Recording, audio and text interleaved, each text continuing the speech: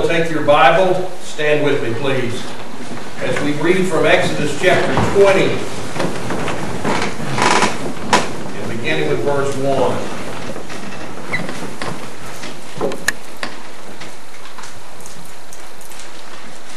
And God spoke all these words, saying, I am the Lord your God, who brought you out of the land of Egypt, out of the house of bondage. You shall have no other gods before me. You shall not make for yourself a carved image, any likeness of anything that is in heaven above, or that is in the earth beneath, or that is in the water under the earth. You shall not bow down to them nor serve them. For I, the Lord your God, am a jealous God, visiting the iniquity of the fathers upon the children, unto the third and fourth generation of those who hate me, but showing mercy to thousands, to those who love me and keep my commandments. You shall not take the name of the Lord your God in vain, for the Lord will not hold him guiltless who takes his name in vain. Remember the Sabbath day to keep it holy. 6 days you shall labor and do all your work. But the seventh day is the Sabbath of the Lord your God. In it you shall do no work, you, nor your son, nor your daughter, nor your male servant, nor your female servant, nor your cattle, nor your stranger who is within your gates. For in 6 days the Lord made the heavens and the earth, the sea, and all that is in them, and rested on the seventh day. Therefore the Lord blessed the Sabbath day and hallowed it. Honor your father and your mother, that your days may be long upon the land which the Lord your God is giving you. You shall not murder. You shall not commit adultery. You shall not steal. You shall not bear false witness against your neighbor. You shall not covet your neighbor's house. You shall not covet your neighbor's wife, nor his male servant, nor his female servant, nor his ox, nor his donkey, nor anything else that is your neighbor's. Father, we bless you and praise you and thank you that in Christ alone all our hope, all our security, all of eternity rests. But we know that in Christ alone we are secure if we know him in the free pardon of sin. We thank you for your word. Pray, God, now that it will come alive unto our hearts, unto our understanding, and that, Father, you will touch us in a way in which we have never been touched before. On this New Year's Day of 2017, may this be a new day in our hearts and in our lives and in our families and in our church. For we pray these things in the name of Christ our Savior. Amen. Thank you. You be seated.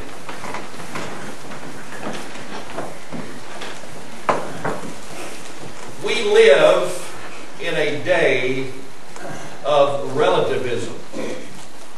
That term, by definition, is the concept that points of view have no absolute truth or validity to them, but that they are subject to what a man thinks, to what a man feels, to what a man considers to be right in his own mind and in his own sight and in his own eyes.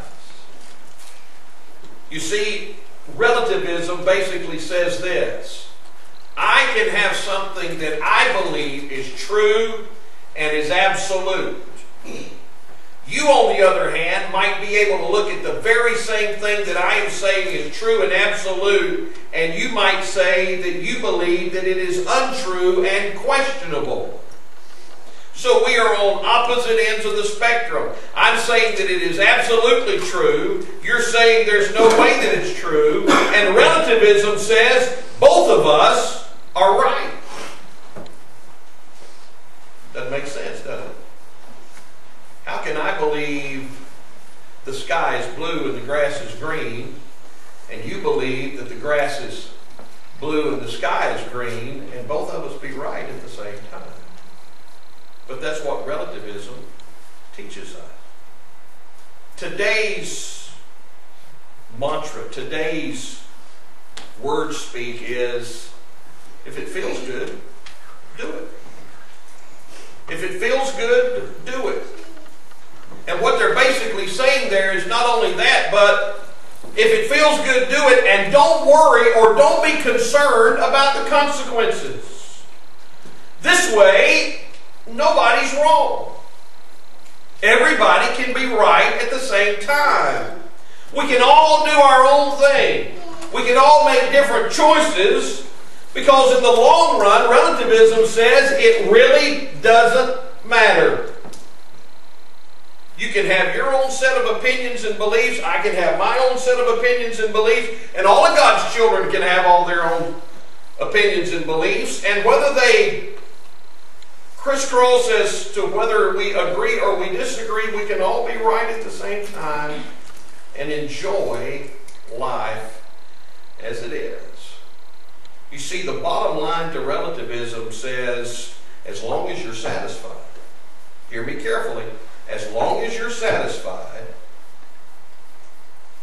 the rest of it makes no difference. Okay? As long as you're satisfied, nothing else matters. So, don't worry about how it affects others. Don't worry about whether or not somebody might get hurt by what you think or by what you do. Don't be concerned if other people disagree. Do your own thing and let somebody else worry about the results and the consequences. It's gotten to the point today in 2017 that even access to God and heaven have become relative. How do I know that? Because there are many people who are teaching and believing today that there are a number of ways to come to God. That there are a number of ways to get to heaven. That there are a number of ways that lead unto salvation. And you can go one direction, and you can go one direction, and you can go one direction, and I can go in some other complete different direction, and we're all eventually going to get to the same place. That's what's being taught today. And I'm ashamed to say it, in a lot of pulpits that's being taught today. The idea is, and you've heard this said a number of times, how can a loving God send anybody to heaven? Right? You've heard that. So have I. As a matter of fact, it's even got to the point today that people are saying, how can you even be sure that there is a hell? Maybe that's just a figment of somebody's imagination. Maybe that's just something that's been trumped up. Maybe that's not true at all. We hear it over and over and over again. Why can't we just all get along? Why can't people just be left alone to do their own thing? Why can't I, or why can't you, or why can't we just do what we want, or do what makes us feel good?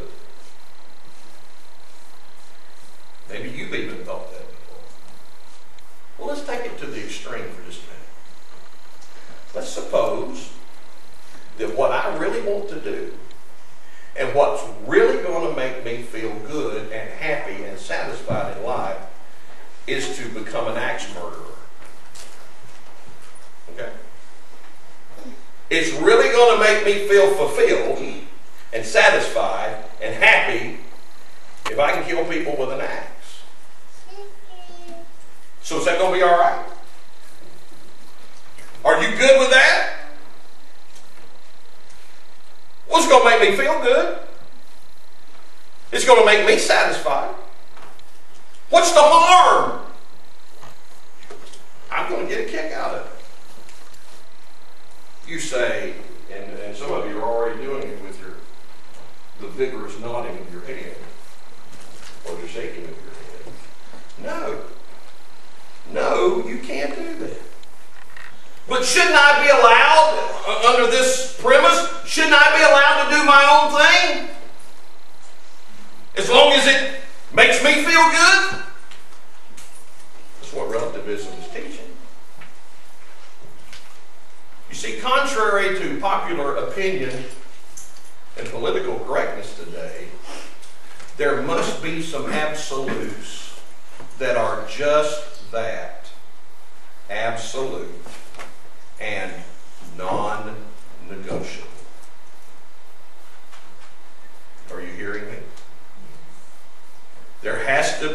things today that are absolute and non-negotiable. And they all stem from the list of the first 10 non-negotiables that the Lord gave to Moses and the nation of Israel over 3,500 years ago. All our laws, all our moral codes, all of the outworkings of man treating man with dignity and respect, all of them go right back to and can be pinned to irrevocably the 10 Commandments. They're right there on the board, right behind where you're sitting. We've got the church covenant on one side and the 10 Commandments posted on the other side. God gave these over 3,500 years ago, and yet today, in 2017, they're just as relevant as when they were written by the finger of God the first time God wrote them. Now, before looking at what they are, let's take a couple of minutes to notice what they are not. Okay? Follow me closely. These are not 10 suggestions, or 10 a la cartes, or 10 warm and fuzzies. These aren't 10 ideas or 10 possibilities. They're called commandments because that is what Almighty God commanded and expected of His people to do.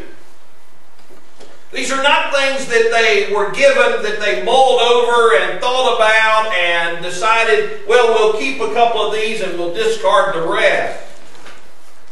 Every single one of these, and there are only 10, but every single one of these is of utmost importance, and they were to be strictly adhered to and obeyed by Moses and the people of God, and you and I today.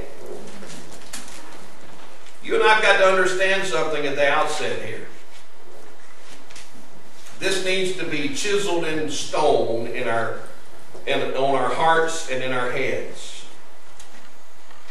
When God speaks, He always says what He means, and He means what He says. Always. Without question. Okay? There might be times when you and I might talk, or you might talk to somebody else, and you might say, I'm not exactly sure I understood what she was saying. Or I'm not exactly sure that I understood what he was talking about. But God always makes it plain. Absolutely plain. And you need to understand that God doesn't just talk because He enjoys hearing the sound of His own voice. God speaks because what he says is not only important, it is the difference between life and death. Let me give you an example. In that day, in Moses' day, if you participated in false worship, you were stoned to death. If you committed murder, you were stoned to death. If you participated in adultery, you were stoned to death. Notice, if you will, you've got your Bible open to Exodus 20. Look at verse 18 for just a minute. We stopped at verse 17. But notice what the people said to Moses when God gave the 10 Commandments here on Mount Sinai. Notice verse 18. Now all the people witnessed the thunderings, the lightning flashes, the sound of the trumpet, and the mountain smoking. And when the people saw it, they trembled and stood afar off. Here's the idea. They're standing there, and when they see this happening, what do? They back up. Okay, they back up. Verse 19. Then they said to Moses, you speak with us, and we will hear. But let not God speak with us, lest we die. You see, these people knew that God meant business, and they feared the Lord.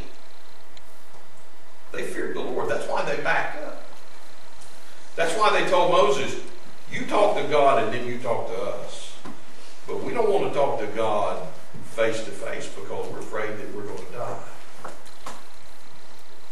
My dear friend, we live in a time when it is high time that we get back to the knowledge of the fact that God still means business today with His people, and that we should have reverential fear for Him just like they did 3,500 years ago.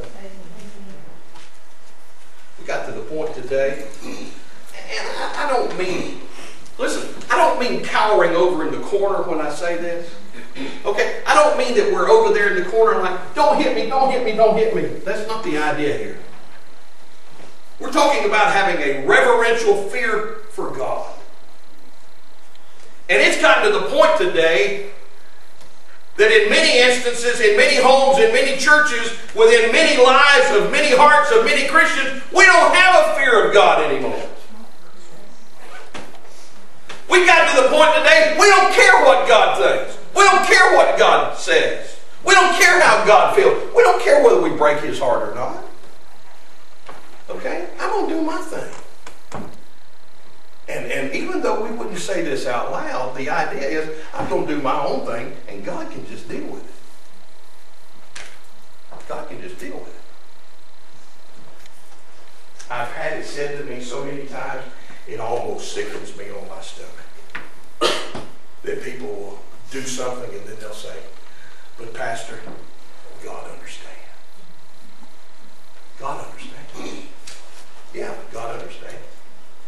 He understands that you're being disobedient and disrespectful. He understands that you don't care. Yeah, He understands. He understands a lot more than you give Him credit for. But it's not like God saying, oh, I understand. You go right on and do what you're going to do. That's not the point. We've gotten away today, to our dismay and to our discredit, from having a reverential fear of God in our hearts and in our churches. I go back to the book of Acts when Ananias and Sapphira came to give their offering before God. You remember the story there in Acts? They had sold a piece of land for so much money. It doesn't tell us how much. But they had sold it for so much money, and apparently they had made the promise that when they sold it, I'm just going to use the Bible doesn't say, but just so you'll understand. Let's say that they were going to sell it and they were going to give 50% of what they sold it to the offering to God. Okay? So they made the decision, they made the comment, when we sell this particular piece of property, we're going to give 50% of it to the work of the Lord. So they sold their particular piece of property, but rather than giving 50% of it, they gave something far less. We don't know what it is, but they gave something that was not what they had promised that they would give. And what happened? God killed them both. Ananias came in and was asked, did you say that you'd sell your piece of property for such and such? And he said, yes. And Peter said, you've not lied unto men, you've lied unto God. And the Bible says, and with that, he fell over dead. And they carted him out. A little while later, his wife comes in. She's confronted with the same thing. And I've often wondered what went through her heart in that moment before she died. When she was confronted by Peter, and when Peter looked at her and said, the feet of the men who carried your husband out are standing outside the door getting ready to carry you out as well. Can you imagine? I don't even know whether or not she had the time to say, uh-oh, or not. But she died. And they carried them both out. And then I love what the King James said. Right after that it says, and great fear fell upon the church. I guess it did. I guess it did. Great fear would fall upon Pleasant Grove, would it not? Yeah. If I confronted one of you and said, hey, and you went, and the deacons took you out, and then your wife came in, and I talked to her, and she went, yeah, I guess you would be afraid. You would be afraid. Thank God that we live in a day of mercy and grace. Because the truth of the matter is, if he carted them out today like he carted them out then, you and I wouldn't be here today either. Amen? You know that's the truth. We wouldn't be here either. So thank God for his grace. Thank God for his grace. Now another thing that these 10 Commandments are not. They are not outdated, they're not outmoded, they're not irrelevant, they're not old-fashioned, they're not antiquated, and they're not useless. Why would you say that, Pastor? I'm glad you asked. Because people still worship other gods today. People still use the name of the Lord in vain today. People still misuse and abuse the Lord's day today. People still disobey their parents today. Why is this the case? Because people continue to commit murder. They continue to commit adultery. They continue to steal and lie and covet what other people have. While we think that we've lived in a world where we have progressed, some things still haven't changed. You see, people still have a nature that is broken by sin. And so we cannot be left to our own devices. For when we're left to our own devices, like our earthly father Adam, we will do the wrong thing. We will do the wrong thing. Why? Because there is a sin nature within us. We have been born with that within us. Adam sinned, and since Adam sinned, every other man has sinned in his heart. So man needs absolutes. Man needs non-negotiables. And God Almighty knew this. So he sits down these 10 absolutes, these 10 non-negotiables, these 10 specifics to give us boundaries. To give us, if you'll think of it in a driving perspective, to give us guardrails so that our lives don't plummet down into the abyss. He gives us these things not because he hates us, but just the exact opposite. Because he loves us. And he wants us to do what's right, not what's wrong. So over the next several weeks, we're going to look at these 10 commandments. We're going to examine them, and we're going to try to get a grasp on what it is that God is saying to us and what God is expecting from us as his children. The 10 commandments fall readily within 2 sections. You can divide them, not right down the middle, but pretty close. 40-60. Okay? The first four deal with man's relation to God. The final 6 deal with man's relation to his fellow man. In other words, the first 4 deal with my relationship to God. The last 6 deal with my relationship to you. You understand? Think of it this way. The first 4, my relationship with God, are vertical in nature. Me to him, and him to me. The last 6 are horizontal in nature. Me to you, and you to me. And if you take the vertical and the horizontal, you go back to what I've been teaching you for the last several weeks, you get a picture of the Lord Jesus Christ in the Old Testament, because the vertical and the horizontal intersect in the form and the fashion of a cross. Of a cross. So let's take a moment and begin looking. Now, don't as I said something Wednesday night. Don't spaz out on me. We're not going to try to cover 9 of them today. Okay. You heard from Karen yet?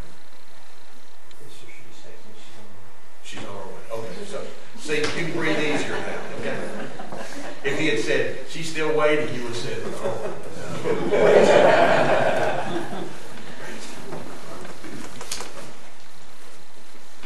While these fall into 2 categories, these 10, I want you to understand. I'm going to give you the scripture. I'm not going to ask you to turn, but I'm going to give you the scripture and I'm going to read it to you.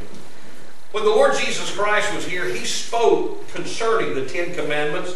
And He reduced them from 10 down to 2. And that's found in Matthew chapter 22, beginning with verse 36. And listen to what Jesus said.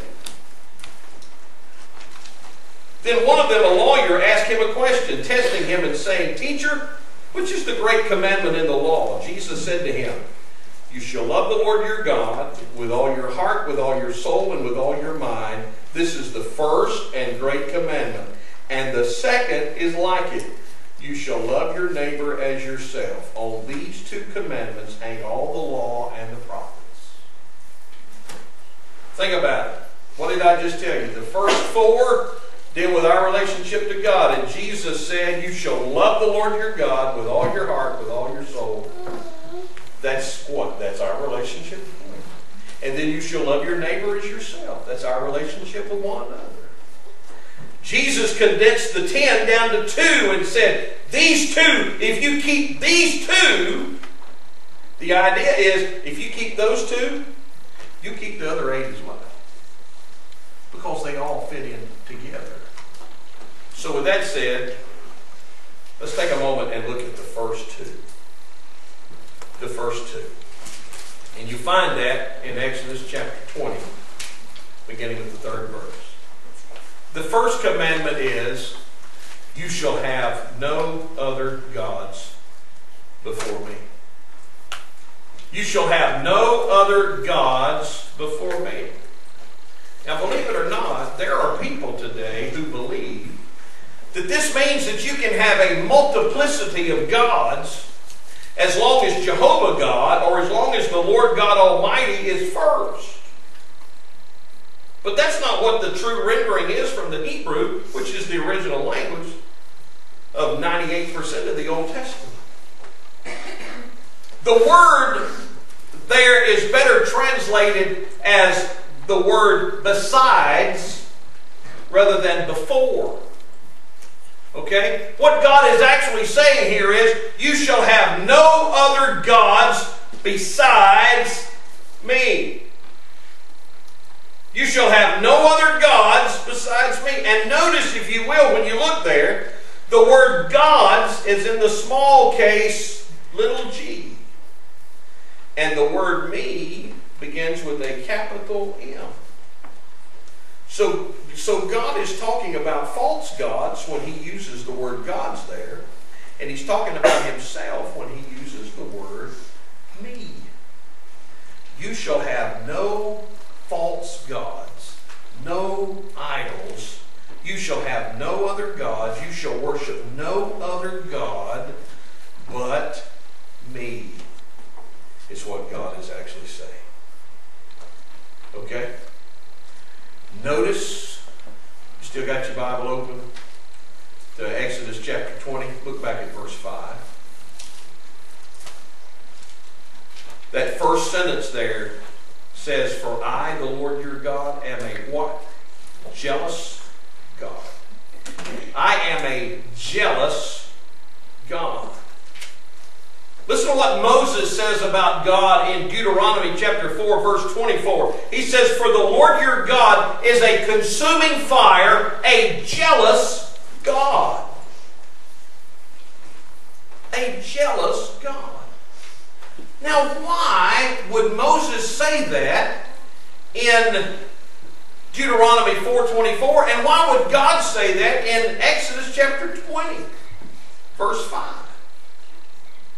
You need to understand this, okay? I've told you before, and I'm not being cute. If you're taking notes, you need to write this down. If you're not taking notes, you need to write this down. This is that important, okay? Listen to me. Why would God say this? Because you are God's creation. You are God's masterpiece.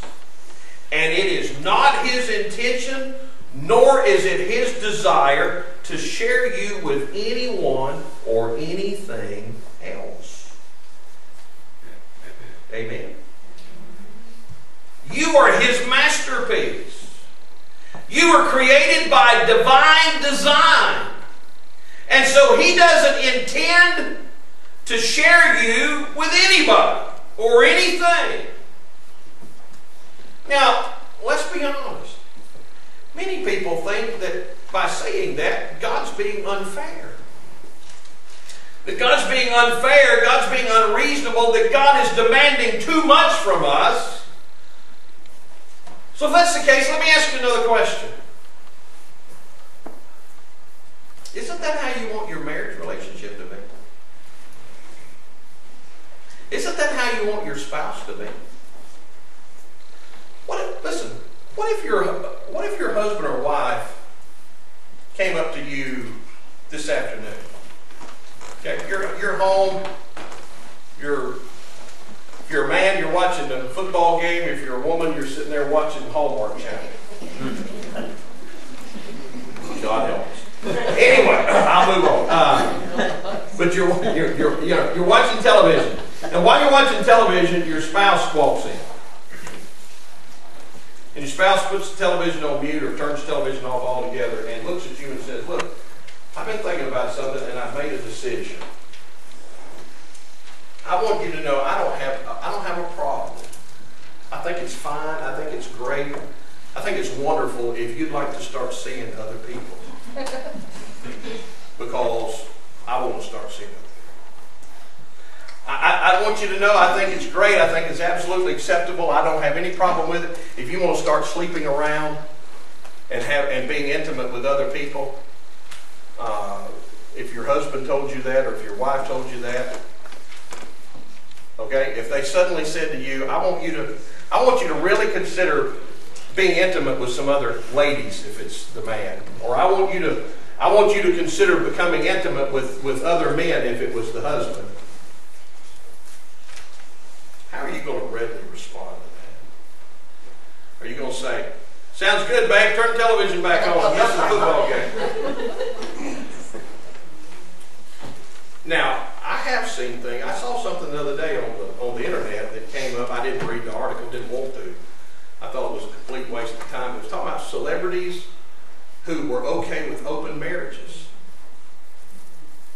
You know, I looked at that and I thought, "Jack me with a long stick."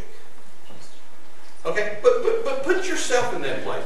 If your spouse came to you today and said, "Honey, it's fine, it's great, I'm good. You just have at it. Just whatever you want to do is fine." Would you be okay with that? No, you wouldn't. No, you wouldn't. You would think, "He's lost his ever-loving mind. I need to have him committed. Or shoot him. I'm not sure I would." Might be a waste of a good bullet, but we won't go there either.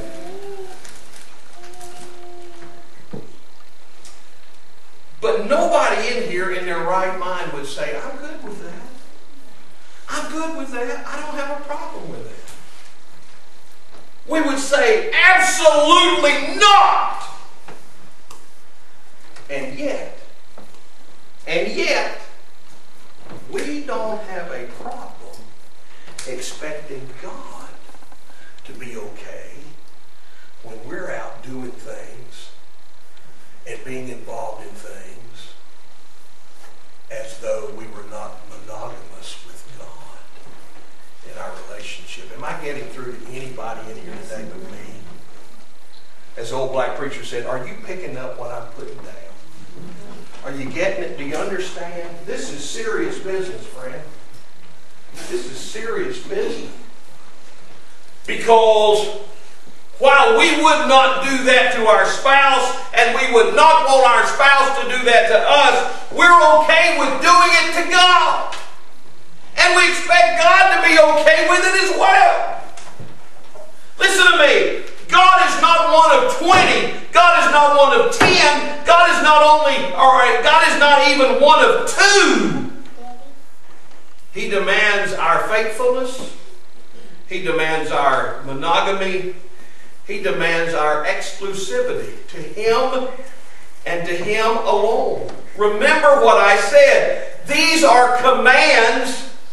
These are not suggestions.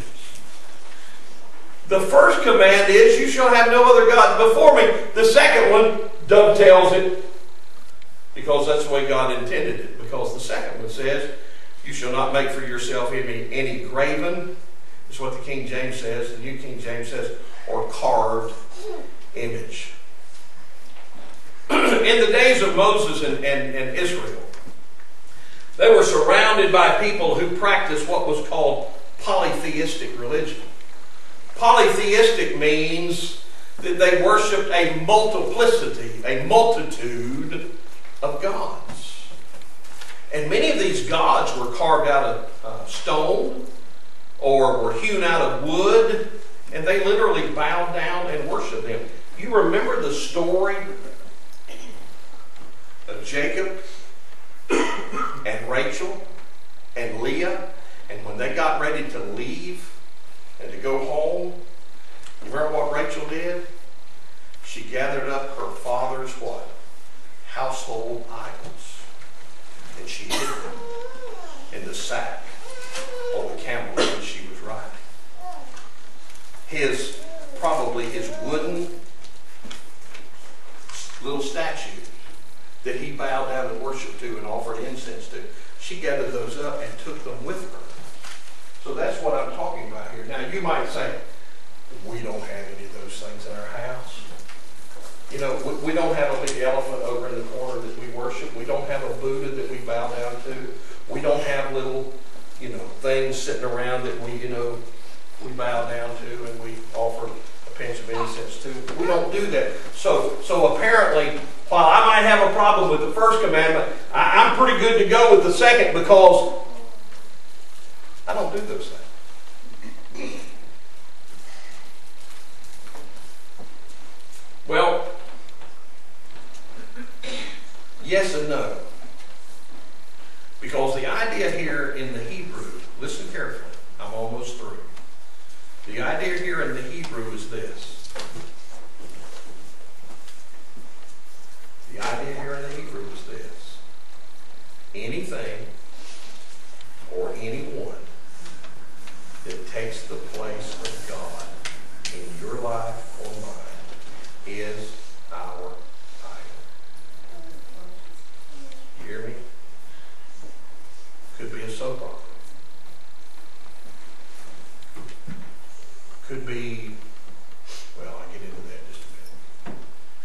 You may say, I don't have anything or anybody that is more important to me than God. God's first in my life. There's no one, there's nothing that is more important to me than God. Well, how do you really define that? Basically by saying this. You need to consider the true focus here. And the true focus is this. Anything or anyone, you following me? Anything or anyone who receives more of your time, your attention, your interests, and your affection, more so than God, has become your idol. You got me? Anything or anyone that gets more of your time and more of your attention and more of your focus and more of your interest and more of your affection than God has become your idol. And listen as I close, it doesn't have to be anything inherently bad or wrong or wicked. Okay? It doesn't have to be anything bad or wrong or wicked.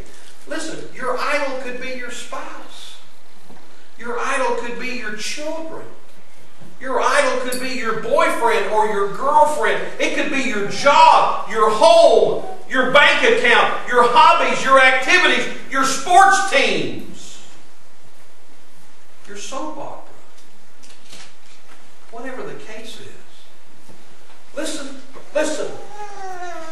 They don't have to be wrong things to be the wrong things. You understand? They don't have to be wrong to be wrong. They could be a right thing in the wrong place, and it's what? Wrong. Wrong. So anything that gets more of you, anything that gets more of you than God gets of you needs to be put in its correct place. And that is not before God. No excuses. No excuses. Well, Pastor, are you guilty? Or did you get a pass?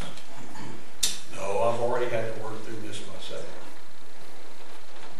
I've already had to work through this myself. I said just yesterday. Just yesterday. You know, I think I'm going to have to give up on some of my sports teams.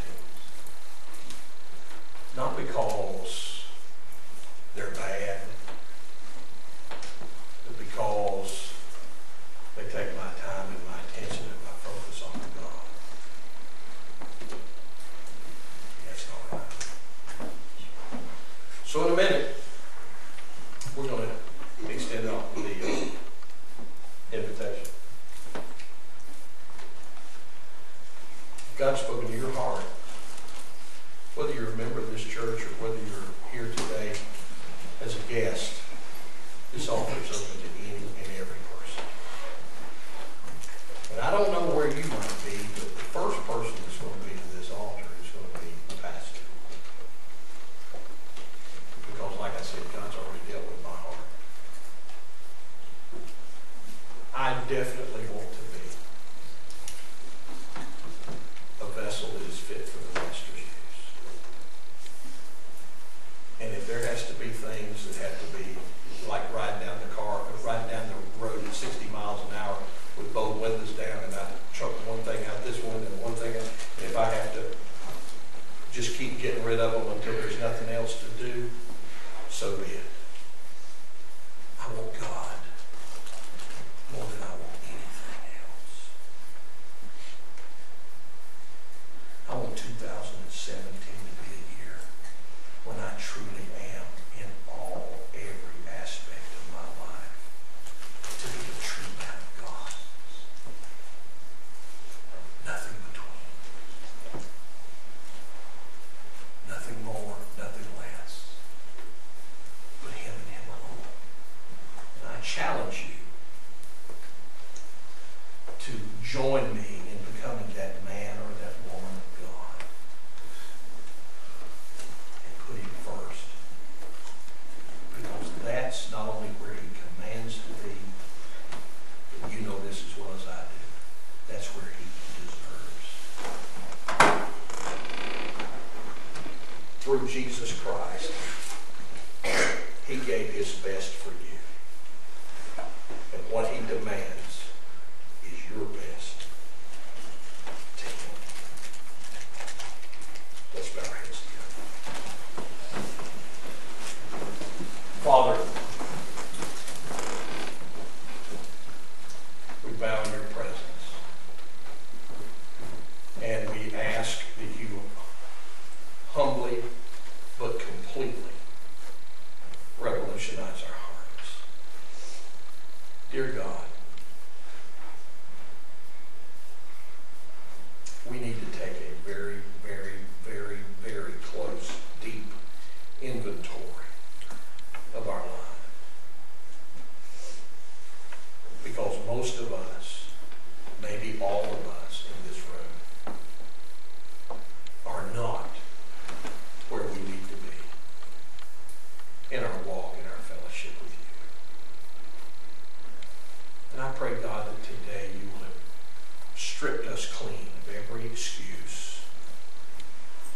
every supposed reason,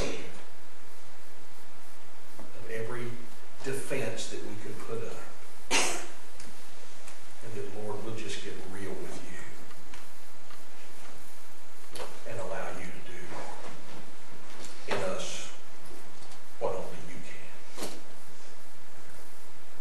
May no one today walk away from here the same as when he or she entered this building. For we pray these things in Jesus' name. Amen. 142 is our hymn of decision.